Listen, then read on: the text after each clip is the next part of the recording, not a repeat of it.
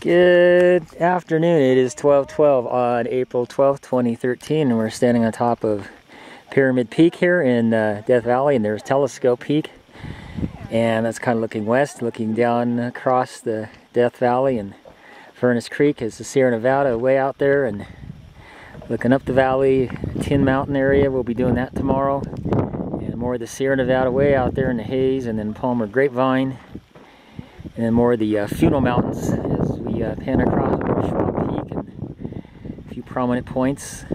Just incredible geology here with these layers, metamorphic rock. And then out there towards Nellis Air Force Base, and a lot of distant ranges.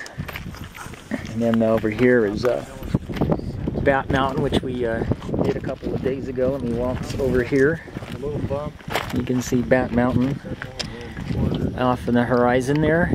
Did that, and then Little Eagle out there over Richard's Head. Looking down kind of the way we came up there. The DPS Route A, mostly a ridge run, and looking down to the south, and that little trailer park we spent the night at down there last night. Old abandoned trailer park. And then looking down to Funeral Peak, and just down to the south end of Death Valley here. And back up. Yeah, first aid kit that I carry is a nice one. Back up, and then there's Telescope Peak, the high point of the park.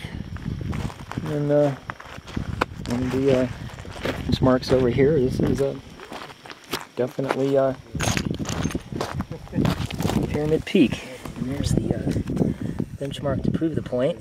Not too exciting, but nice little 4-hour hike up here with the gang, and we're spending a few more days out here. So, and nice clear, a little windy on the way up, but just a beautiful day. And there's the West Ridge. Some people have done that. Class 4 we hear, it goes all the way out. Can't quite see the whole thing. And some Badlands, and we spent the night before rather, down there in the valley with the Red Rocks, and did a day hike up to one of those peaks we tried to get to, couldn't quite make it. But anyway, just a beautiful day, and that's it from Pyramid Peak out here in Death Valley.